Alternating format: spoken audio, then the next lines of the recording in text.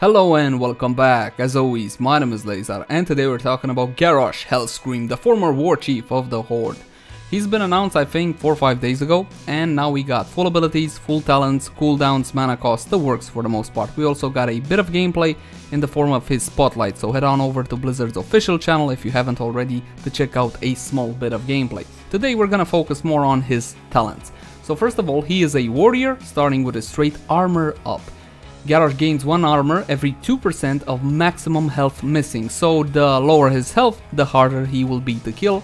What you should take away from this is the fact that this is general armor, so it will mitigate physical attack damage, that is AA or basic attack damage, and ability damage as well. And if he's like, I don't know, 10% health, that means 90% is gone, that means he has 45 armor. If he's 50% health, then he's gonna have around 24 armor. So the lower he is in health, the harder he will be to kill. Let's move on into basic abilities. First one, Q Groundbreaker.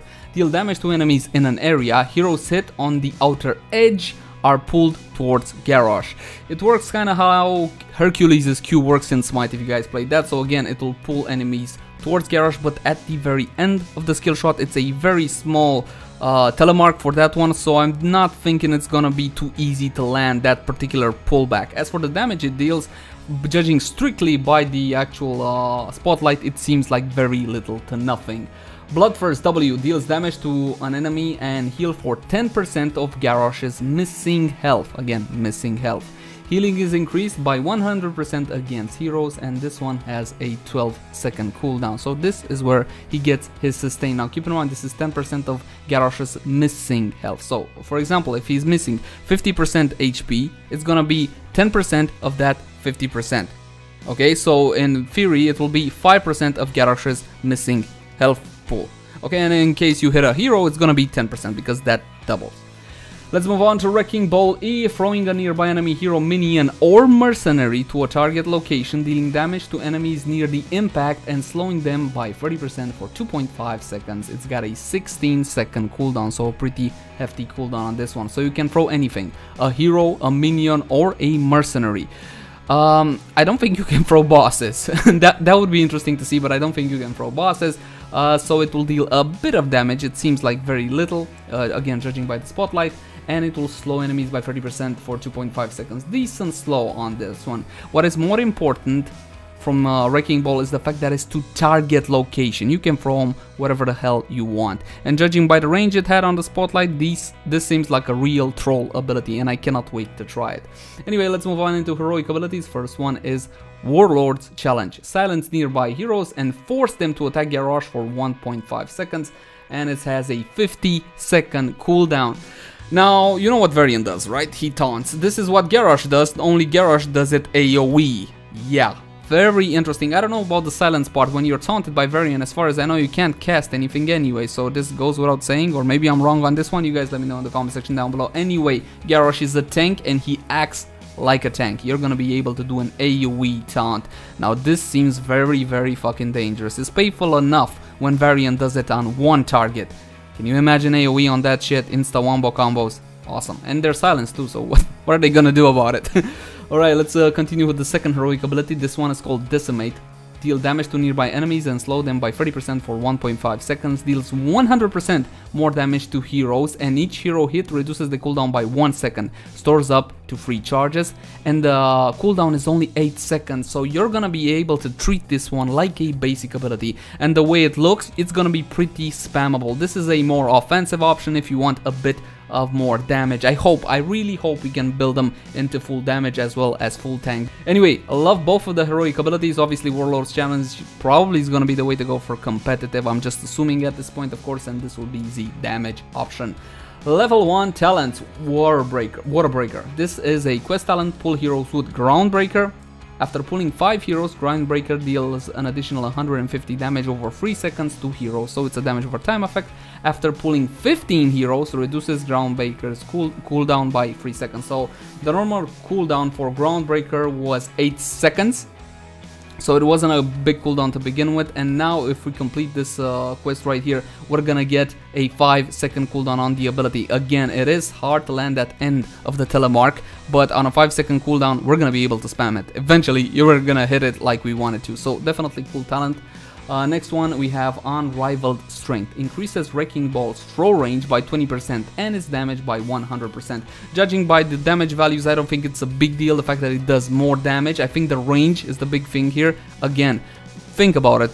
Pulling heroes into your own towers or throwing, you'll see you'll get a talent that will allow you to throw your own teammates at enemies, which is a big deal. So the range, probably the big deal on Unrivaled Strength. Final talent at level 1 is called Body Check, and this is a separate activated ability. Activate to deal damage to target enemy and slow them by 30% for 3 seconds. This is a targeted ability. Damage is increased by 200% of armor up current bonus. So for example, let's think about it.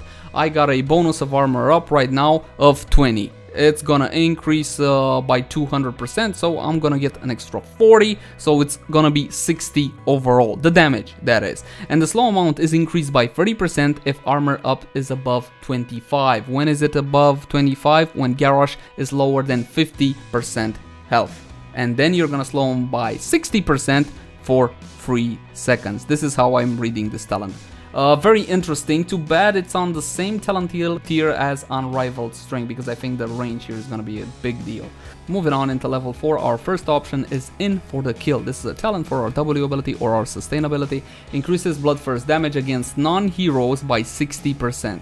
Killing enemies with Bloodthirst resets its cooldown and refunds its mana cost. So you're gonna be able to last hit minions with it, you're gonna get your sustain, you're gonna get your cooldown back, and your mana as well. So in a lane, if you are actually decent at last hitting using your W ability, you're gonna be able to get your health back quite nicely. Keep in mind that the amount of damage you do with it is inconsequential to the actual healing. The extra damage over here by 60%, so it makes it easier for you to last hit minions, get reset, hit another minion, last hit, reset, and that's how you get your health back.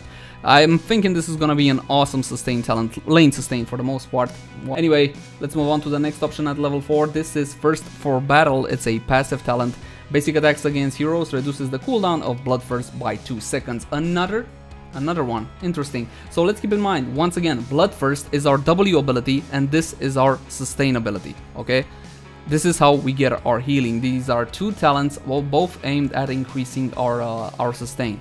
Basic attacks against heroes reduce the cooldown of Bloodthirst by 2 seconds. So if we're gonna hit 5 heroes, there's 5 basic attacks, there's 10 seconds. But I don't know what kind of basic attack speed does he have or not, because this could very well be something important. Again, W is a targeted ability. You're not gonna be able to miss it. Final option at level 4, it's an activated separate ability and it's called Indomitable. Activate to become unstoppable for 125. Are you for...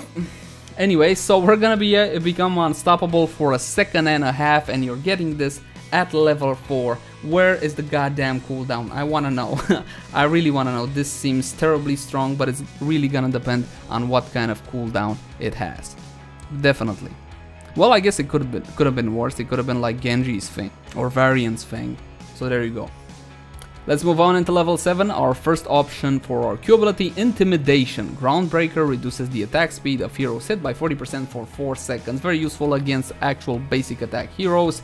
For example, if you hit Tracer with one of these, she's really gonna suffer, or maybe a Draenor, or an Vala, or whatever else melee. Obviously, this is gonna hurt them quite badly. 40% less attack speed for 4 seconds, that's a big deal. Keep in mind that our Q ability is AoE at the end of the day. So we're gonna be able to mitigate some serious damage for our team like this.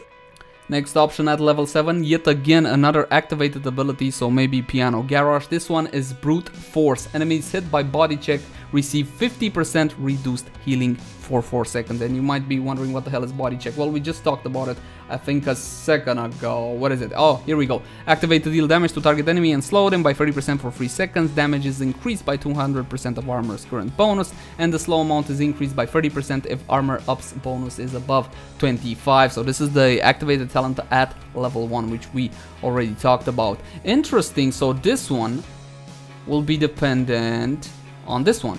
Very interesting. So it's not an actual another activated ability, is a talent for this ability. I think it's the first time we actually get talents for activated abilities. I don't remember any hero actually having this before. So it's a healing debuff, obviously. It's gonna help you single out a target much better. Even if it does get healing, it's gonna be easier to kill. pretty cut, clear and dry, other than the fact that again this is the first time we get a talent for a separate activated ability that is not part of his base kit. Next talent at level 7, it's a passive oppressor. Basic attacks against heroes reduce the target spell power by 40% for 2.5 seconds. So you had the attack speed debuff and now you have the spell power debuff. This is how we will mitigate damage for our team depending on the enemy team's composition. Heavy on the AA, we're gonna go intimidation. If not, we're gonna go with oppressor against spell damage dealers. Basic attacks, okay, so we're just gonna have to basic attack. This one is different, okay, this one is AoE. We're gonna be able to apply that debuff a lot easier than this to multiple targets, because you actually have to basic attack heroes to reduce that. And for 2.5 seconds, this one is for 4 seconds. Okay, very interesting. Final talent at level 7, activate another one into the fray. Activate to throw a nearby ally and grant them 25 armor for 3 seconds. Oh wow, I didn't know about this part though.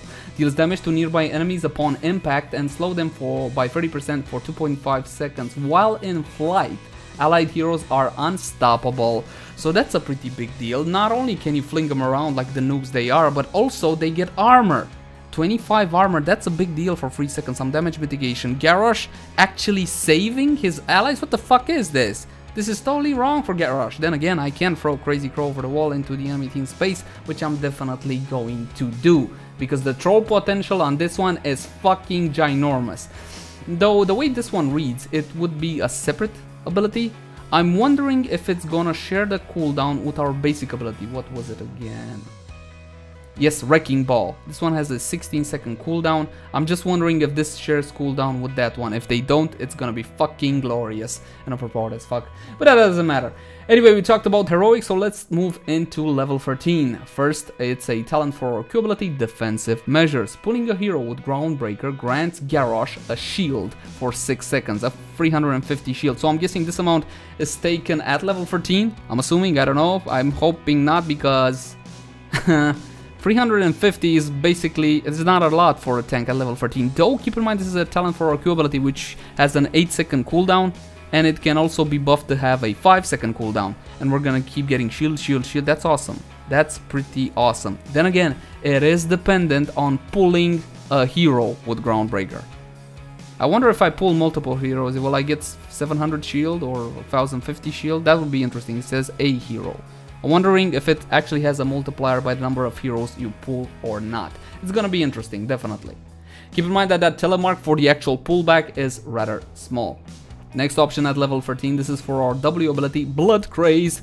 When hitting a hero, Bloodthirst heals for an additional 10% of Garrosh's maximum health over 3 seconds. So when hitting a hero, it's not gonna give us this bonus if we hit minions or mercenaries or whatnot. So that's worth taking into account. But basically, it's doubling the heal, the actual heal amount against heroes. Though this one is healing over time, so over 3 seconds, you're gonna get that 10% instantly, then you're gonna get practically the same amount over the next 3 seconds. That's a lot of sustain at level 13. Again, level 13 usually is the defensive tier for Blizzard. Only 3 talents here, sadly.